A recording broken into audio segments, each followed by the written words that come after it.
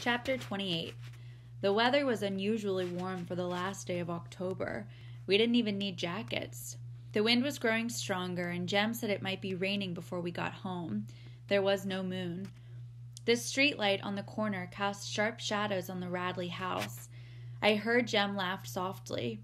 Bet nobody bothers them tonight, he said. Jem was carrying my ham costume rather awkwardly, as it was hard to hold. I thought it gallant of him to do so. "It is a scary place, though, ain't it?" I said. "Boo doesn't mean anybody any harm, but I'm right glad you're along." "You know Atticus wouldn't let you go to the schoolhouse by yourself," Jem said. "Don't see why. It's just around the corner and across the yard." "That yard's a mighty long place for little girls to cross at night," Jem teased. "Ain't you scared of haints?" We laughed.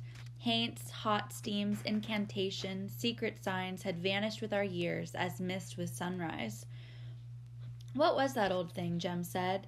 "Angel bright, life and death, get off the road, don't suck my breath." "Cut it out now," I said. We were in front of the Radley place. Jem said, "Boo must not be at home. Listen." High above us in the darkness, a solitary mocker poured out his repertoire in blissful unawareness of whose tree he sat in, plunging from the shrill kee-kee of the sunflower bird to the irascible quack of a blue jay, to the sad lament of "Poor Will, poor Will, poor Will." We turned to the corner, and I tripped on a root growing in the road. Jem tried to help me, but all he did was drop my costume in the dust. I didn't fall, though, and soon we were on our way again. We turned off the road and entered the schoolyard. It was pitch black. "How do you know where we're at, Jem?" I asked, when we had gone a few steps. "I can tell we're under the big oak because we're passing through a cool spot. Careful now and don't fall again." We had slowed to a cautious gait and were feeling our way forward so as not to bump into the tree. The tree was a single and ancient oak.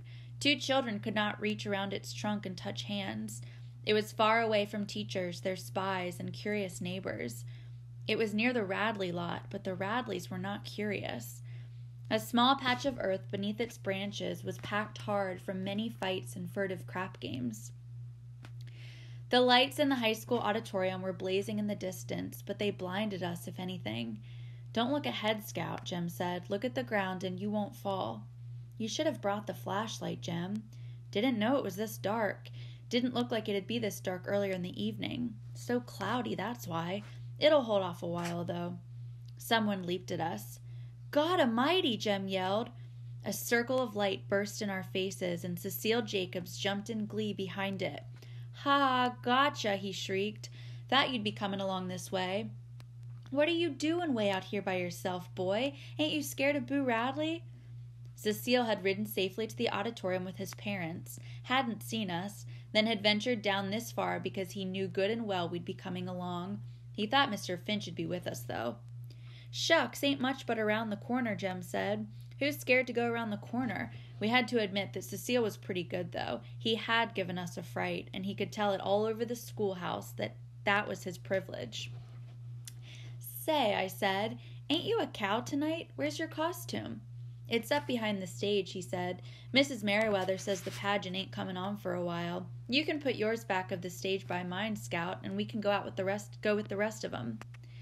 This was an excellent idea, Jem thought. He also thought it a good thing that Cecile and I would be together. This way, Jem would be left to go with people his own age. When we reached the auditorium, the whole town was there except Atticus and the ladies worn out from decorating, and the usual outcasts and shut-ins. Most of the county, it seemed, was there. The hall was teeming with slicked-up country people. The high school building had a wide downstairs hallway. People milled around booths that had been installed along each side. "Oh, Jem, I forgot my money," I sighed when I saw them. "Atticus didn't," Jem said. "Here's 30 cents. You can do 6 things. See you later on." "Okay," I said, quite content with 30 cents and Cecile. I went with Cecile down to the front of the auditorium, through a door on one side and backstage. I got rid of my ham costume and departed in a hurry, for Mrs. Merriweather was standing at a lectern in front of the first row of seats, making last-minute frenzied changes in the script. "How much money you got?" I asked Cecile. Cecile had 30 cents too, which made us even. We squandered our first nickels on the House of Horrors, which scared us not at all. We entered the black 7th grade room and were led around by the temporary ghoul in residence and were made to touch several objects alleged to be the component parts of a human being. Here's his eyes, we were told when we touched 2 peeled grapes on a saucer. Here's his heart, which felt like raw liver. These are his innards, and our hands were thrust into a plate of cold spaghetti. Cecile and I visited several booths. We each bought a sack of Mrs. Judge Taylor's homemade divinity. I wanted to bob for apples, but Cecile said it wasn't sanitary. His mother said he might catch something from everybody's heads having been in the same tub. Ain't anything around town now to catch, I protested.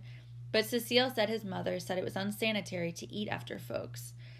I later asked Aunt Alexandra about this, and she said people who held such views were usually climbers.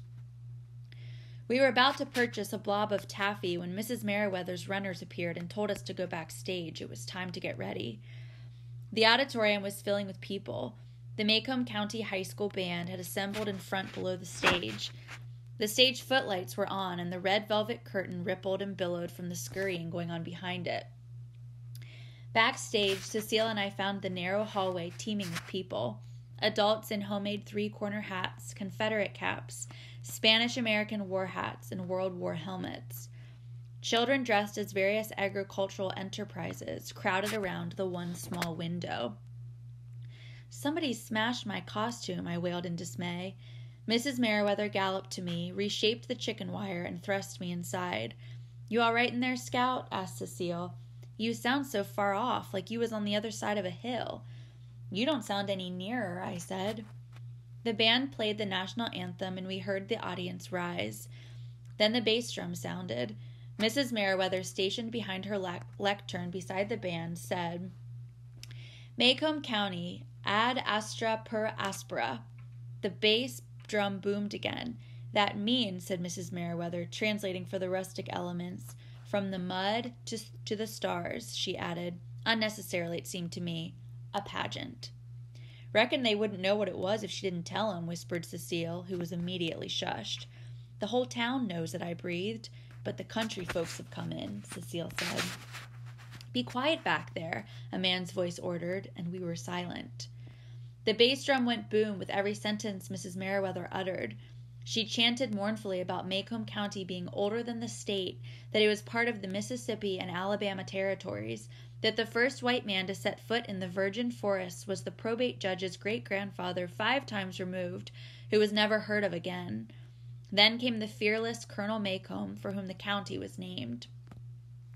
Andrew Jackson appointed him to a position of authority, and Colonel Macomb's misplaced self-confidence and slender sense of direction brought disaster to all who rode with him in the Creek Indian Wars.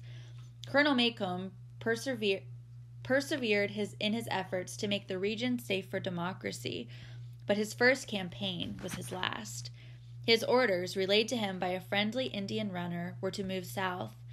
After consulting a tree to ascertain from its lichen which way was south, and taking no lip from the subordinates who ventured to correct him, Colonel Macomb set out on a purposeful journey to rout the enemy and entangled his troops so far northwest in the forest primeval that they were eventually rescued by settlers moving inland. Mrs. Merriweather gave a 30-minute description of Colonel Macomb's exploits.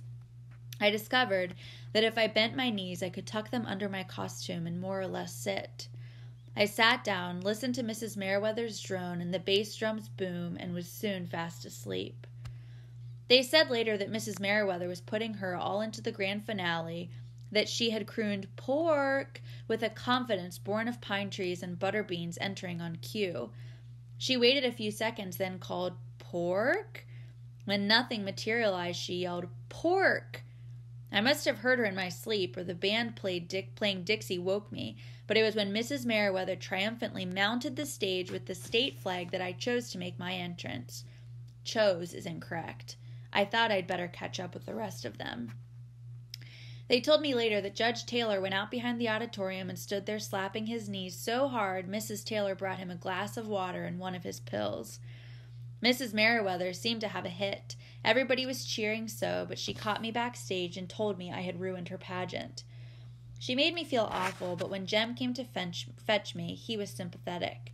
He said he couldn't see my costume much from where he was sitting. How he could tell I was feeling bad under my costume, I don't know, but he said I did all right. I just came in a little late, that was all. Jem was becoming almost as good as Atticus at making you feel right when things went wrong. Almost. Not even Jem could make me go through that crowd, and he consented to wait backstage with me until the audience left. You want to take it off, Scout? He asked. No, I'll just keep it on, I said. I could hide my mortification under it. You all want to ride home? Someone said. No, sir, thank you, I heard Jem say. It's just a little walk. Be careful of Haints, the voice said. Better still, tell the Haints to be careful of Scout. There aren't many folks left now, Jem said. Let's go. We went through the auditorium to the hallway, then down the steps. It was still black dark. The remaining cars were parked on the other side of the building, and their headlights were little help. If some of them were going in our direction, we could see better, said Jem. Here, Scout, let me hold onto your hawk. You might lose your balance. I can see all right. Yeah, but you might lose your balance. I felt a slight pressure on my head and assumed that Jem had grabbed that end of the ham. You got me? Uh-huh. We began crossing the black schoolyard, straining to see our feet. Jem, I said, I forgot my shoes. They're back behind the stage. Well, let's go get 'em. But as we turned around, the auditorium lights went off. You can get 'em tomorrow, he said. But tomorrow's Sunday, I protested, as Jem turned me homeward. You can get the janitor to let you in. Scout? Nothing. Jem hadn't started like that in a long time. I wondered what he was thinking. He'd tell me when he wanted to, probably when we got home. I felt his fingers press the top of my costume, too hard it seemed. I shook my head. Jem, you don't have to... Hush a minute, Scout, he said, pinching me. We walked along silently. Minute's up, I said. What you thinking about? I turned to look at him, but his outline was barely visible. Thought I heard something, he said. Stop a minute. We stopped. Hear anything? He asked. No. We had not gone 5 paces before he made me stop again. Jem, are you trying to scare me? You know I'm too old. Be quiet, he said, and I knew he was not joking. The night was still. I could hear his breath coming easily beside me. Occasionally there was a sudden breeze that hit my bare legs, but it was all that remained of a promised windy night. This was the stillness before a thunderstorm. We listened. Heard an old dog just then, I said. It's not that, Jem answered. I hear it when we're walking along, but when we stop, I don't hear it. You hear my costume rustling. Oh, it's just Halloween got you. I said it more to convince myself than Jem, for sure enough, as we began walking, I heard what he was talking about. It was not my costume. It's just old Cecile, said Jem presently. He won't get us again. Let's don't let him think we're hurrying. We slowed to a crawl. I asked Jem how Cecile could follow us in the dark. Looked to me like he'd bump into us from behind. I can see you, Scout, Jem said. How? I can't see you. Your fat streaks are showing. Mrs. Crenshaw painted 'em with some of that shiny stuff so they'd show up under the footlights. I can see you pretty well, and I expect Cecile can see you well enough to keep his distance. I would show Cecile that we knew he was behind us and we were ready for him. Cecile Jacobs is a big, wet hen, I yelled suddenly, turning around. We stopped. There was no acknowledgement, save hen bouncing off the distant schoolhouse wall. I'll get him, said Jem. Hey! Hey! Answered the schoolhouse wall. It was unlike Cecile to hold out for so long. Once he pulled a joke, he'd repeat it time and again. We should have been leapt at already. Jem signaled for me to stop again. He said softly, Scout, can you take that thing off? I think so, but I ain't got anything on under it much. I've got your dress here. I can't get it on in the dark. Okay, he said, never mind. Jem, are you afraid? No, think we're almost to the tree now. Few yards from that and we'll be to the road. We can see the street light then. Jem was talking in an unhurried, flat, toneless voice. I wondered how long he would try to keep the Cecile myth going. You reckon we ought to sing, Jem? No, be real quiet again, Scout. We had not increased our pace. Jem knew as well as I that it was difficult to walk fast without stumping a toe, tripping on stones, and other inconveniences, and I was barefooted.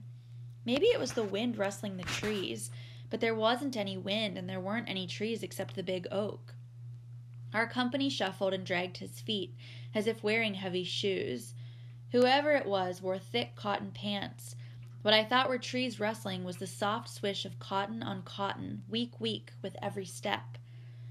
I felt the sand go cold under my feet, and I knew we were near the big oak. Jem pressed my head. We stopped and listened. Shufflefoot had not stopped with us this time. His trousers swished softly and steadily, then they stopped. He was running toward us with no child's steps. "Run, Scout, run!" Jem screamed. I took one giant leap and found myself reeling, my arms useless in the dark. I could not keep my balance. Jem, help me, Jem!" Something crushed the chicken wire around me. Metal ripped on metal, and I fell to the ground and rolled as far as I could, floundering to escape my wire prison. From somewhere nearby came scuffling, kicking sounds of shoes and flesh scraping dirt and roots. Someone rolled against me, and I felt Jem. He was up like lightning and pulling me with him, but though my head and shoulders were free, I was so entangled we didn't get very far. We were nearly to the road when I felt Jem's hand leave me, felt him jerk backwards to the ground. More scuffling, and there came a dull, crunching sound, and Jem screamed. I ran in the direction of Jem's scream and sank into a flabby male stomach. Its owner said, "Oof," and tried to catch my arms, but they were tightly pinioned. His stomach was soft, but his arms were like steel. He slowly squeezed the breath out of me. I could not move. Suddenly he was jerked backwards and flung on the ground, almost carrying me with him. I thought, Jem's up. One's mind works very slowly at times. Stunned, I stood there dumbly. The scuffling noises were dying. Someone wheezed, and the night was still again. Still, but for a man breathing heavily and staggering. I thought he went to the tree and leaned against it. He coughed violently, a sobbing, bone-shaking cough. "Jem?" There was no answer but the man's heavy breathing. "Jem?" Jem didn't answer. The man began moving around as if searching for something. I heard him groan and pull something heavy along the ground. It was slowly coming to me that there were now 4 people under the tree. Atticus? The man was walking heavily and unsteadily toward the road. I went to where I thought he had been and felt frantically along the ground, reaching out with my toes. Presently I touched someone. "Jem?" My toes touched trousers, a belt buckle, buttons, something I could not identify, a collar and a face. A prickly stubble on the face told me it was not Jem's. I smelled stale whiskey. I made my way along in what I thought was the direction of the road. I was not sure because I had been turned around so many times, but I found it and looked down to the street light. A man was passing under it. The man was walking with the staccato steps of someone carrying a load too heavy for him. He was going around the corner. He was carrying Jem. Jem's arm was dangling crazily in front of him. By the time I reached the corner, the man was crossing our front yard. Light from our front door framed Atticus for an instant. He ran down the steps, and together he and the man took Jem inside. I was at the front door when they were going down the hall. Aunt Alexandra was running to meet me. "Call Dr. Reynolds." Atticus's voice came sharply from Jem's room. "Where's Scout?" "Here she is," Aunt Alexandra called, pulling me along with her to the telephone. She tugged at me anxiously. "I'm all right, Auntie," I said. "You better call." She pulled the receiver from the hook and said, "Eula May, get Dr. Reynolds, quick." "Agnes, is your father home? Oh, God, where is he? Please tell him to come over here as soon as he comes in. Please, it's urgent." There was no need for Aunt Alexandra to identify herself. People in Maycomb knew each other's voices. Atticus came out of Jem's room the moment Aunt Alexandra broke the connection. Atticus took the receiver from her. He rattled the hook, then said, "Eula May, get me the sheriff, please." "Heck?" "Atticus Finch. Someone's been after my children. Jem's hurt, between here and the schoolhouse. I can't leave my boy. Run out there for me, please, and see if he's still around. Doubt if you'll find him now, but I'd like to see him if you do. Got to go now. Thanks, Heck." "Atticus, is Jem dead?" "No, Scout. Look after her, sister," he called as he went down the hall. Aunt Alexandra's fingers trembled as she unwound the crushed fabric and wire from around me. "Are you all right, darling?" she asked over and over as she worked me free. It was a relief to be out. My arms were beginning to tingle, and they were red with small hexagonal marks. I rubbed them, and they felt better. "Auntie, is Jem dead?" No, darling, he's unconscious. We don't know how badly he's hurt until Dr. Reynolds gets here." "Jean Louise, what happened?" "I don't know." She left it at that. She brought me something to put on, and had I thought about it then, I would have never let her forget it. In her distraction, Auntie brought me my overalls. "Put these on, darling," she said, handing me the garments she most despised. She rushed back to Jem's room, then came to me in the hall. She patted me vaguely and went back to Jem's room. A car stopped in front of the house. I knew Dr. Reynolds' step almost as well as my father's. He had brought Jem and me into the world, had led us through every childhood disease known to man, including the time Jem fell out of the treehouse, and he had never lost our friendship. Dr. Reynolds said if we had been boil-prone, things would have been different, but we doubted it. He came in the door and said, "Good Lord." He walked toward me, said, "You're still standing," and changed his course. He knew every room in the house.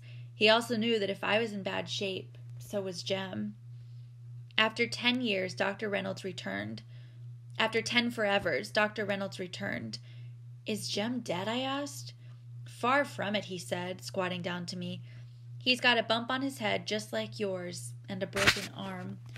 Scout, look that way. No, don't turn your head. Roll your eyes. Now look over yonder.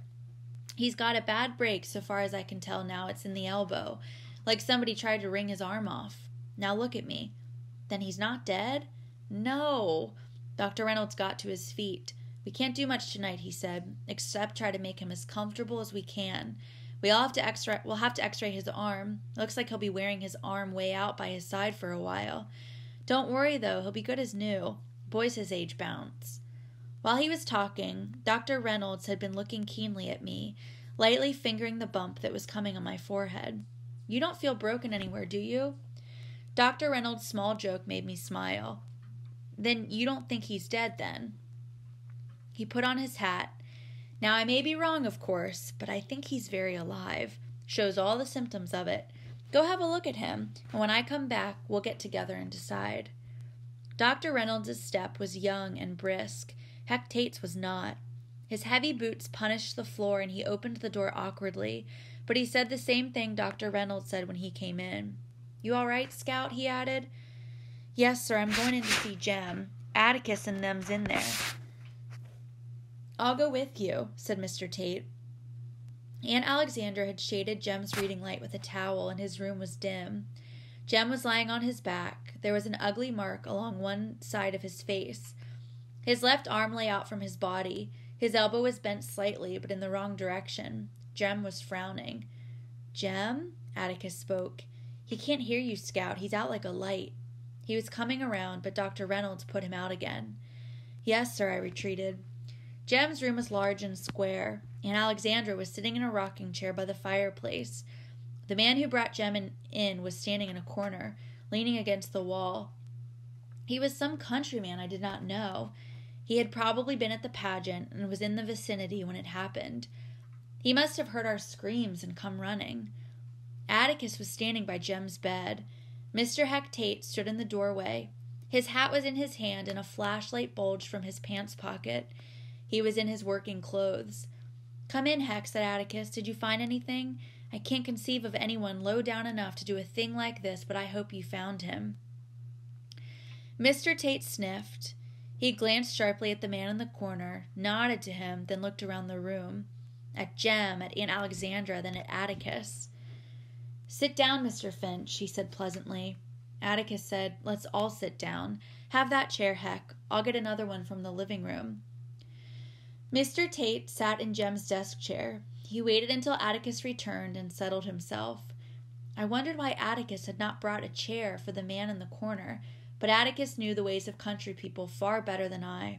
Some of his rural clients would park their long-eared steeds under the chinaberry trees in the backyard, and Atticus would often keep appointments on the back steps. This one was probably more comfortable where he was.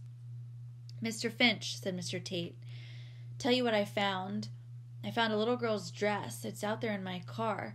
That your dress, Scout? Yes, sir, if it's a pink one with smockin', I said. Mr. Tate was behaving as if he were on the witness stand. He liked to tell things his own way, untrammeled by state or defense, and sometimes it took him a while. I found some funny-looking pieces of muddy-colored cloth. That's my costume, Mr. Tate. Mr. Tate ran his hands down his thighs. He rubbed his left arm and investigated Jem's mantelpiece. Then he seemed to be interested in the fireplace. His fingers sought his long nose. What is it, Heck? Said Atticus. Mr. Tate found his neck and rubbed it. Bob Yule's lying on the ground under that tree down yonder with a kitchen knife stuck up under his ribs. He's dead, Mr. Finch.